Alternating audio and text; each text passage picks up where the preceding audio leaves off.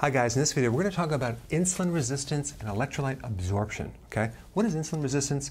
It's a situation whereby insulin doesn't work very well anymore. It's not going into the cell. And insulin is like the key that opens a door that not just regulates blood sugars, but helps you absorb electrolytes. And that brings me to the next thing right here. Electrolytes are electrically charged minerals like potassium, magnesium, calcium, and sodium. And these minerals allow the nerves to conduct their nerve impulses. They also control muscular contraction and relaxation.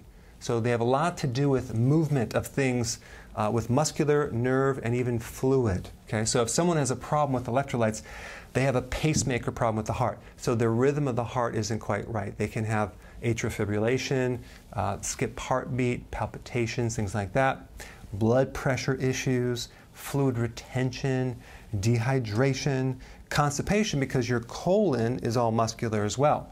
So you can have all these issues right here. And that's why you see a lot of these problems with a diabetic, okay, because they have insulin resistance. The point on this video is just to show you the relationship that insulin controls these minerals.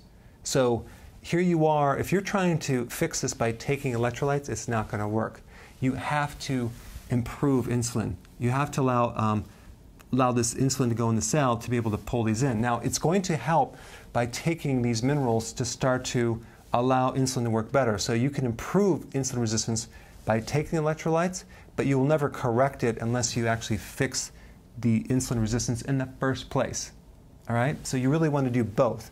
Now, I put a link down below of what I'm going to recommend that you eat to improve insulin resistance, and you're going to find just by that your absorption of the nutrients will start going in, all the minerals will start going in, versus not knowing about that and ending up taking all these electrolytes and wondering why it's not working, right? So we must fix this, and the way that I do it is with keto and intermittent fasting.